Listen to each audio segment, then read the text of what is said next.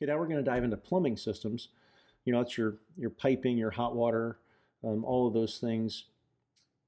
A lot of health and safety issues that we see are deteriorating pipes, leaking pipes, rotten wood because of leaking pipes, venting that is not proper. So carbon monoxide is going to get in the home if the venting is not proper. There's a pop valve on water heaters. If that is not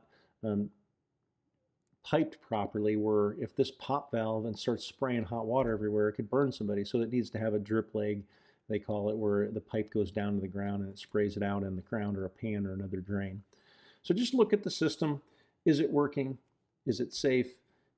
Is it venting properly? Is it draining properly? Like your sewer lines, you know, if they're all twisted crazy and just, if it looks wrong, most likely it is. So you've got to know your basic components as far as plumbing. But if you evaluate those things, and if you're really not sure, you know, take a picture of it, take a video of it, and call it out and say it should be evaluated by a licensed plumber.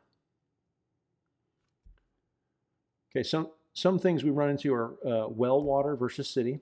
So when there's a well, obviously you're getting the water from the ground, not from the municipality. So that has to work. You know, you have to have a pressure tank, you have to have a pump, you have to have electricity to it.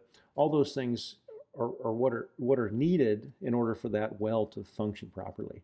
If it's bringing up water that is all orange and nasty, well, you'll want to call that out, and you'll want to recommend like a water filter or water treatment system.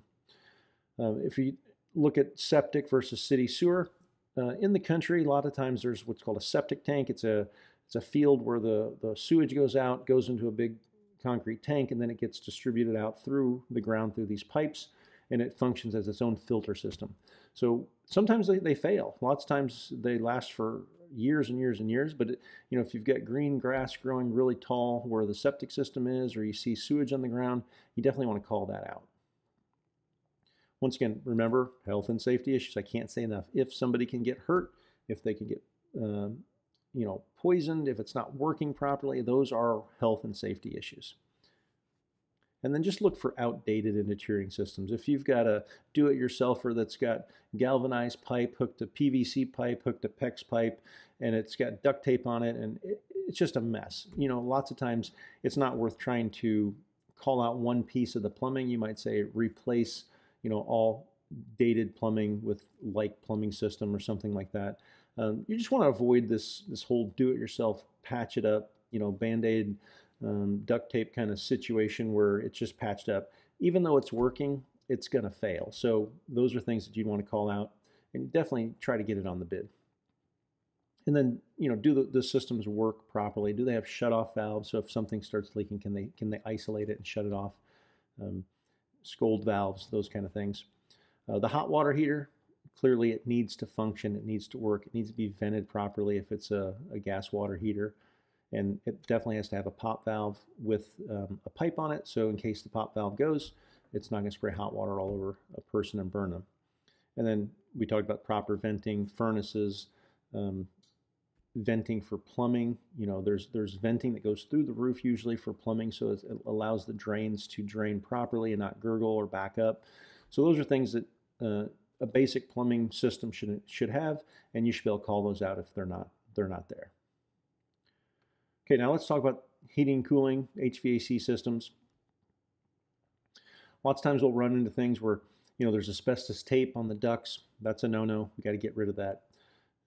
Lots of times people will vent shower fans and washer dryer vents into crawl spaces, into attics, and not properly out the exterior of the home. You need to call that out. Lots of times we'll see them dumping a dryer vent right into a crawl space. It's just getting moisture and lint and all kinds of stuff in the crawl space, which is going to cause mold.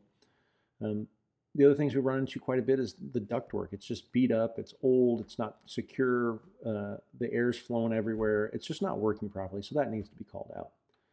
There's old baseboard heat, there's old boiler heat, there's all kinds of things, heating systems that have been used in the past. As long as they function and they're safe, then they're fine.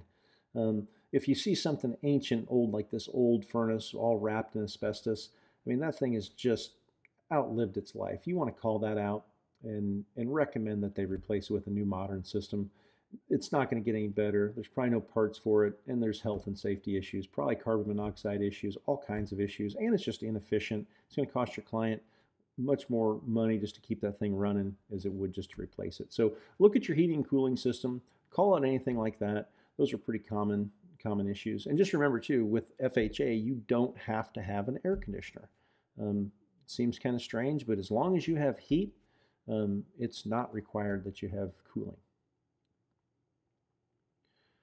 Okay, then these are the basic things to remember. Once again, health and safety issues all the time. Outdated and deteriorating systems. Do the systems work properly? And is it to current code, or is it outlived its useful expected life? And then one thing that we did not address yet, but you want to take into consideration, if there's a room in the house that's being used as, I'm going to call finished living space, but it's not conditioned finished living space. What I mean by that is there's no heating and cooling to that space. So let's say it's a sunroom and it's got a door on it, but it's not heated and cooled like the rest of the house, then that's not conditioned space. So lots of appraisers will not give you value for that square footage if it's not conditioned. So you could literally put a duct in there to heat and cool that space, and then it becomes conditioned space, which now can be added to the square footage and added to the value of the home. So just that's a little trick to kind of keep in mind if someone's looking to finish or live in a room that is technically not conditioned.